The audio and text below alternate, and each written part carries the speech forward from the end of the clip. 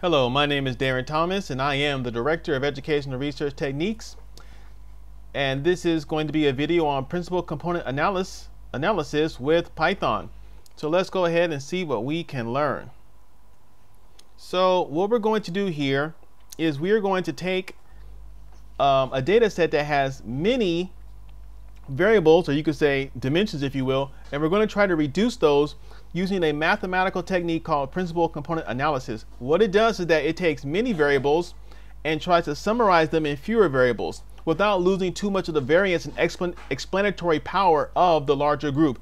This is frequently done when you have a large number of variables, as I already mentioned, and you want to reduce those, for computing issues maybe, or just to try to simplify the analysis, or for whatever reason, maybe there's a high correlation between the variables, or maybe you're trying to develop some sort of a scale where you have many items and you're trying to determine the factors. There's lots of different motivations and rationales behind it, and we're just going to focus on learning how to do the actual calculation using Python. We're not going to get into the theoretical aspects of it. This is not a mathematical type video, but more of a analysis hands-on approach. So this first cell here inside Jupyter Notebook, I have some of my code already set up. We're going to be using pandas from sklearn in line number 2 right here. We're going to be using sklearn in Pca, in particular Pca. That's where we get the principal component analysis from. And then in line number 3, our data is going to be coming from PyDataset. If you are going to be trying to do this at home, you will have to install that. It doesn't come as a default module when you are using the Anaconda version of Python in particular. And then we also are going to use the standard scaler for normalizing our data. More about that in a second. And we're going to make a plot here using Matplotlib. So I just press Control Enter and run this. And then I'm going to make a separate cell here. Now what we're going to do now is we're going to load our data. That's what we're going to do. And so we're just going to take this right here. I got a few lines of code that I want to show you. And so here we go. In line number 1 here, we have our actual data. It's the Numon data from PyDataset. And we're going to, in line number 2, drop any of the NAs because Pca cannot handle that inside Python. And then for this last line number 3 here, where the actual data set has 3,000 rows of data. There's nothing wrong with that, and Python can definitely handle 3,000 rows of data. However, when we make our scatter plot, when we make our actual plot, when we look at the 2 dimensions, more about that in a second, it looks like a giant blob when you have a lot of data. So again, this is just for demonstration purposes. You probably would not remove data like this in the real world, but because we want to have a visualization that we can actually see something from, we're going to only use the first 200 rows of data. Again, this is not how it works in the real world. Now, for our next one, we're going to have to scale our data now, and this is going to involve using several pieces of information here. Let me go ahead and pull these up for you. So we're going to make an instance of this. We're going to just call it, and so right here we have our scalar that we're going to use standard scalar. This comes right here from our first cell here, this line right here. So we're going to make an instance of this, and then after that we have to actually scale our data, and so that's going to be done by this little piece of code right here. So once you make an instance of standard scalar, then you have to do a fit transform on it. So what I'm doing here is I'm making a new object called df_scaled, and I'm calling my scalar function or method, whatever they call it, and then I'm going to put the actual data frame that I'm going to transform right here inside the parentheses. That's what I'm doing. Now next, I'm going to do this.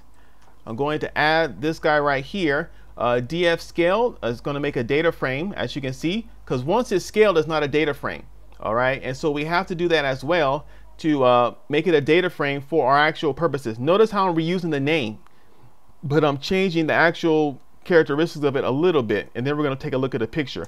But before we do that, I needed to show you something real quick. df describe here, I want to show you what the data looks like. And so this is what it looks like right now.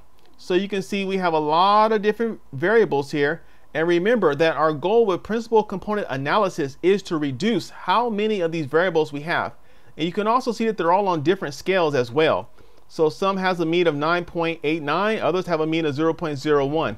Now the thing is that Pca is sensitive to scale. So if they're not measured the same way on the same scale, what's going to happen is that my first variable right here, this guy's going to have more influence on the results than ones that have smaller values. And so this is another reason why we have to standardize it, which again, this is a common term in statistics. All right, so I wanted to show you that. I forgot a second ago. And so now down here in this, the lowest cell right here, we're going to scale the data. And so like I already said, we're going to first make an instance of this. Then we're going to, of course, make our new scaled data called df scaled using the fit.transform here, and the data frame is right here inside it. Then we're going to put it inside a data frame. All right, and after that, we're going to take a look at it so you can see the difference. Like so. Press Control Enter, and now we have our answer here. So you can see that the values have changed a great deal. So for example, child age, at first it was a mean of 9.89. That has been reduced to like 0.598 or something. So you can see how the values have changed significantly. Now one problem we have here is that if you look at the rows, they no longer have the names of the different variables. That's not a major deal, but you know, for the sake of thoroughness, we're going to fix that. Now the way I'm doing this is not how you would do it. There's actually a shortcut for this, but you know, you can only show so many tricks inside one particular video before the video becomes 45 minutes. So we're just going to do this the long way.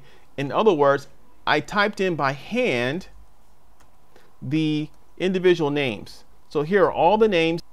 So here we are with our code typed in here.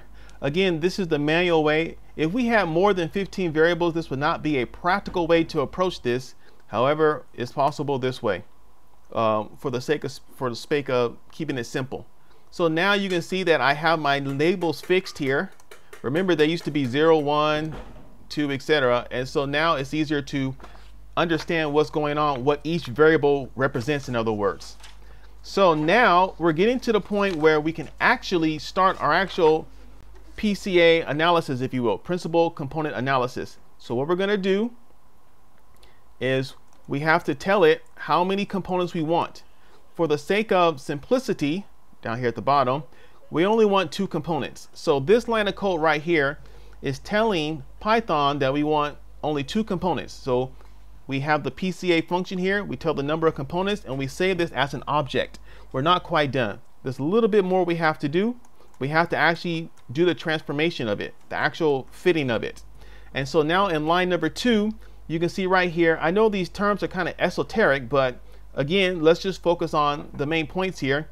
We're making our X variable here, Pca 2 components, that's what that stands for. And we're doing the Pca underscore 2c. This is our Pca analysis 2 components. It came from right up here. And we're doing the fit transform method on it. And of course, we put our data inside the parentheses. And so once we do all this, we'll have something, but we're not quite done. We have to actually show you what the data looks like. And that's going to come next.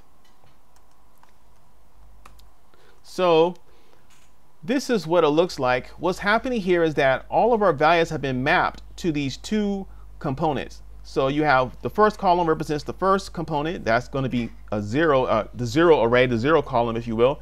And then the second column is the first array. We have a 0-based index in Python. So, you know, we have these 2 values here. Now, again, the mathematics behind this is really beyond the scope of this video because the video would get very long. But after doing all of the algebraic analysis and the vector analysis and eigenvalues and all those interesting things like that, we are left with these 2 values. These 2 values, these 2 columns are trying to capture the information that was being presented in the original 15 variables. That is what's happening here. Again, the mathematics is beyond this particular video. You know, we're assuming that that's something you're already familiar with. Now, to move on here, we're now going to see how much of our variance is explained here in these 2 components. So what's happening right here is this is our original Pca 2c here, and we're trying to use this this method right here that tells us how much of the variance is explained. And so what it's telling us right here is as follows. The first component explains 18%. That's where that 0.18 comes from. And the second component explains an additional 0.12. So that's what that's telling us. Now, it's not too hard to figure out, well, how well are we doing overall here? Well, we just use one more function here, and we just tack on here dot sum right here, and we get the answer, which is about 30%. We could already see that. So by just using these two components, we were able to explain 30% of the variance. In other words, we lost about 70% of the variance or the data that we already had. So we would probably need to use more components than just two if we really wanted to do a thorough analysis. So what we're going to do now is we're going to try to plot this. So we're going to plot this, and we're going to take a look at this right here. It's a little complicated, but you just got to kind of follow along and do the best that you can. So let's see if I can show this to you. All right, so we're going to use Matplotlib. We're going to use a scatter plot in particular. And so here we go. Now, what's happening here?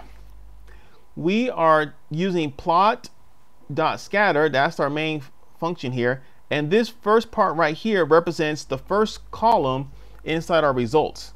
So what it's saying here is that this little colon here means take all the rows, and this is the column. We want the 0 column, and then we repeat this right here. We want, you know, this from the same data set, obviously from the same array, and then we want all the rows, and we want the second column. And then this C here means color it by what row is in, where it came from. That's what it's trying to tell you. So we press Control Enter, and so you can see how they're separated. So we're coloring it by race, I believe. So race was one of the variables in the data set. So you can see how, you know, it's kind of clumped up right here a little bit. There's not much of a separation, but you know, at least the yellow stuff is not way over here and the green stuff's not way over here. So there is some sort of a separation happening there.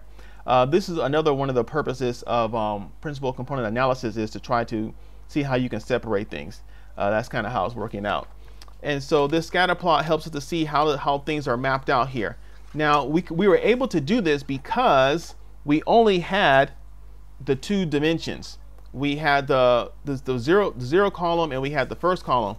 If we wanted to do something more complicated, like for example 4, this is also possible. However, you cannot plot it like this, at least not with the tools that we're using in this particular video.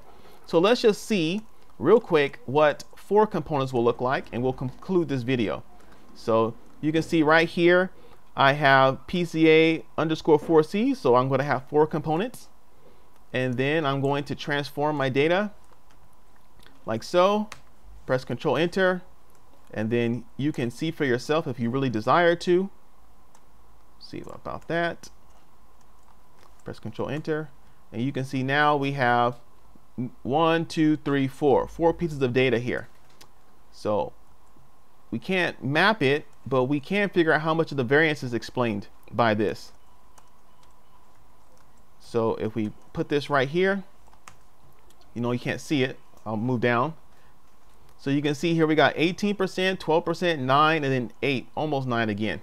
So you can see how as you go down, the explanatory power declines. That's normal.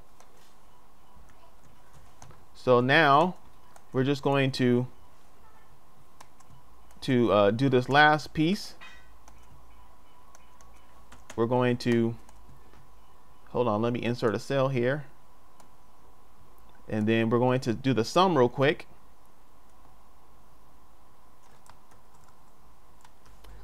And you can see right there we got about half the variance explained. So as you keep adding more and more components, you're of course going to explain more and more of the variance. And so that's essentially the main components of principal component analysis. So let me see if I can summarize what we talked about and wrap this up.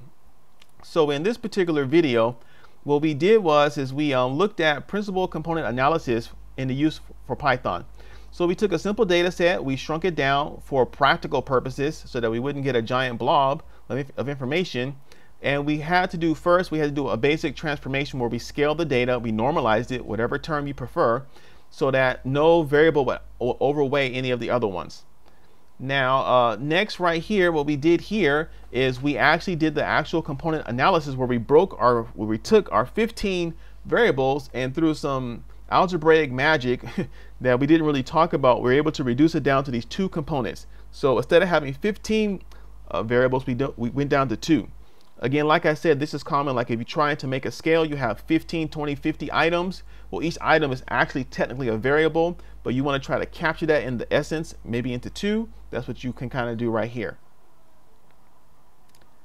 And so after we did that, we calculated how much of the variance was explained, the 30% for our 2-component one, and we plotted it. We plotted it by race. I forgot to mention that race was one of the variables in the actual data set.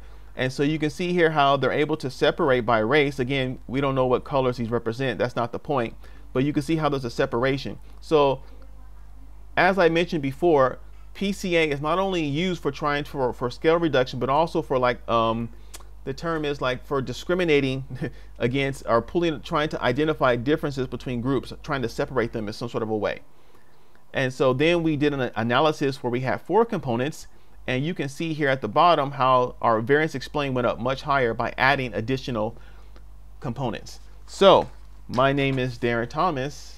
I am the Director of Educational Research Techniques. Thank you for watching, and take care.